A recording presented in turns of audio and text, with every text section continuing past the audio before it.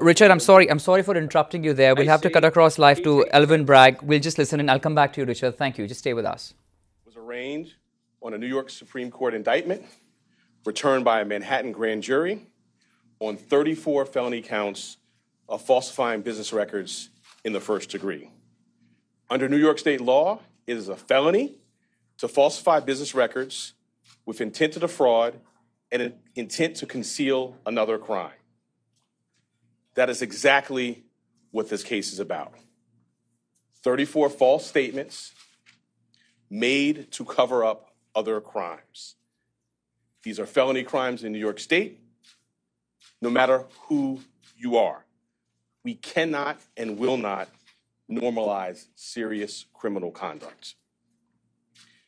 The defendant repeatedly made false statements on New York business records. He also caused others to make false statements. The defendant claimed that he was paying Michael Cohen for legal services performed in 2017. This simply was not true. And it was a false statement that the defendant made month after month in 2017. April, May, June, and so on through the rest of the year.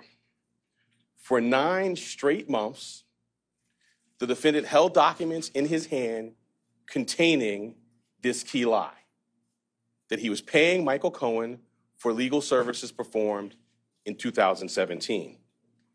And he personally signed checks for payments to Michael Cohen for each of these 9 months. In total, the grand jury found there were 34 documents with this critical false statement.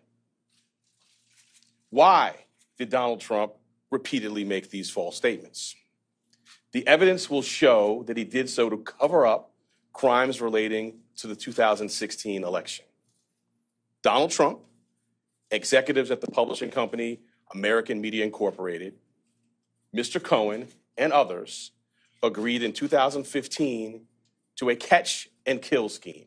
That is, a scheme to buy and suppress negative information to help Mr. Trump's chance of winning the election. As part of this scheme, Donald Trump and others made 3 payments to people who claimed to have negative information about Mr. Trump. To make these payments, they set up shell companies, and they made yet more false statements, including, for example, in AMI, American Media Incorporated's business records. One of the 3 people that they paid to keep quiet was a woman named Stormy Daniels. Less than 2 weeks before the presidential election, Michael Cohen wired $130,000 to Stormy Daniels' lawyer. That payment was to hide damaging information from the voting public. The participant scheme was illegal. The scheme violated New York election law, which makes it a crime to conspire to promote a candidacy by unlawful means. The $130,000 wire payment exceeded the federal campaign contribution cap, and the false statements in AMI's books violated New York law. That is why Mr. Trump made false statements about his payments to Mr. Cohen.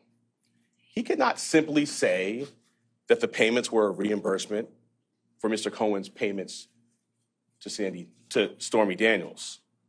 To do so, to make that true statement, would have been to admit a crime.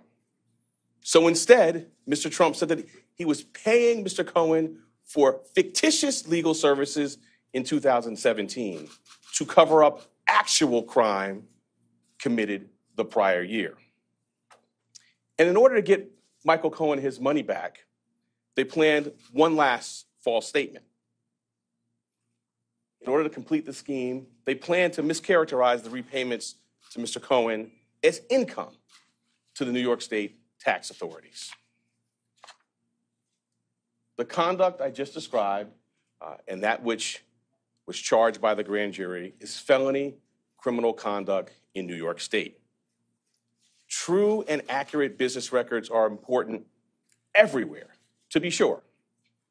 They are all the more important in Manhattan, the financial center of the world. That is why we have a history in the Manhattan DA's office of vigorously enforcing white-collar crime. My office, including the talented prosecutors you saw at arraignment earlier today, has charged hundreds of felony falsifying business records. This charge, it can be said, is the bread and butter of our white-collar work. And fraud presents itself in all different forms here in Manhattan.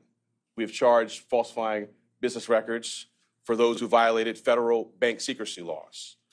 We have charged falsifying business records for those who were seeking to cover up sex crimes.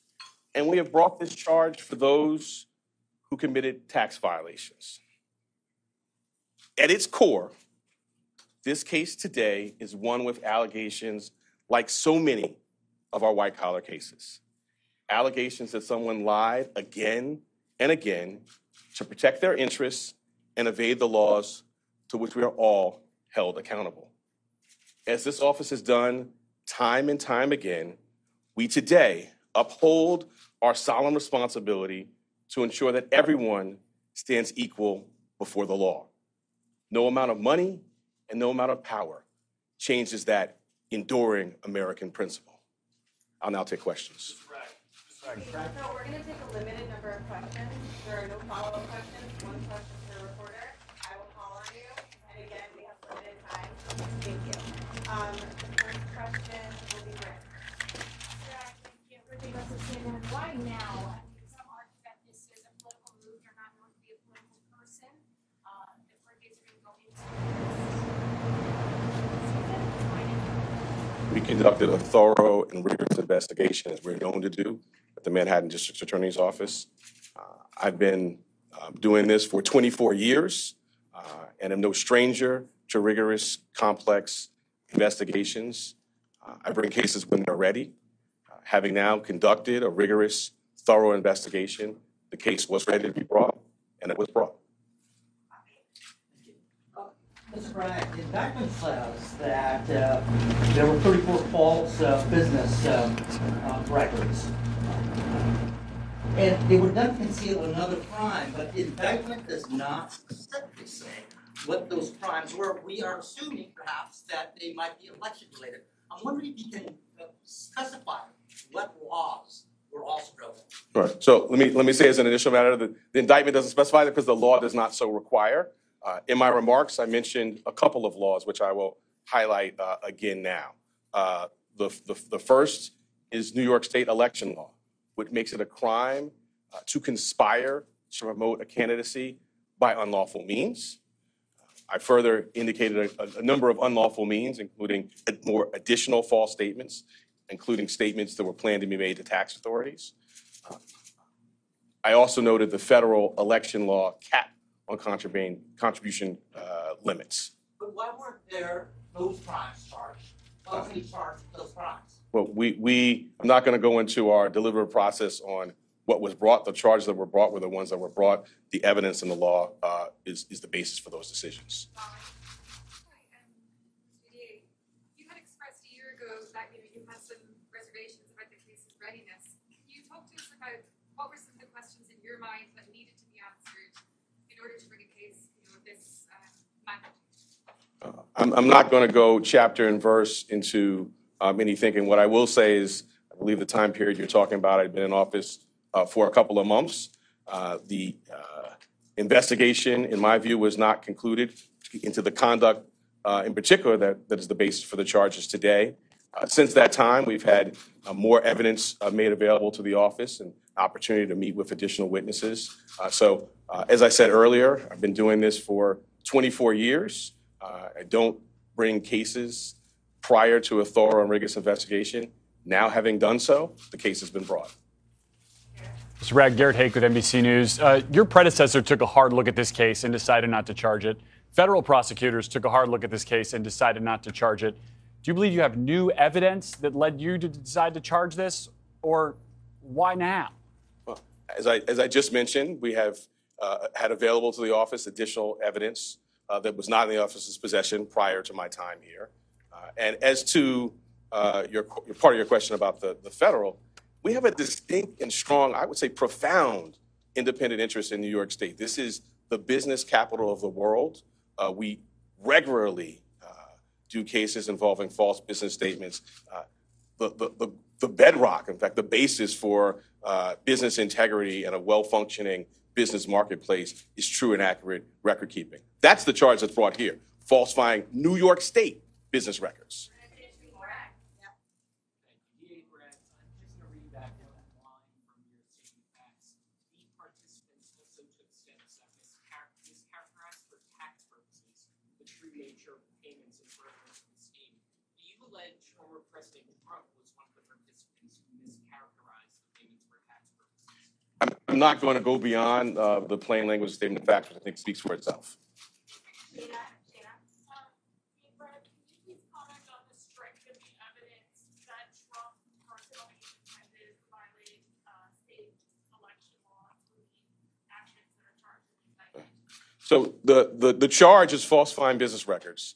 The charge requires, as I specified, criminal conduct that was concealed. One of the concealed crimes we allege is New York State election law.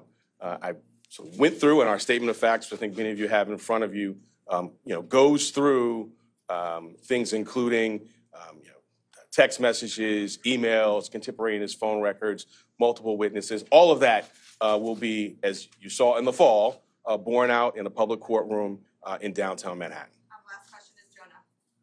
DA Bragg, the charges that were related to the hot money payments to Stormy Daniels, the release from your office, also mentions another woman, Karen McDougal, as well as a doorman. Can you comment on how those players are related to the charges you've brought or to the case overall? I'm glad you put your finger on that, because it's not just about one payment. It is 34 business records, 34 false statements in business records that were concealing criminal conduct.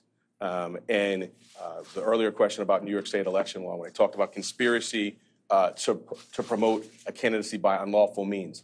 Those unlawful means, we allege, include the conduct set forth in the statement of facts, which is additional false statements separate and apart from the charged ones in AMI documents, planned false statements to taxing authorities. It is not just that one $130,000 wire payment. Thanks so much. Mr. Bragg, any comment about any incitement of violence by former president? At what point do you think that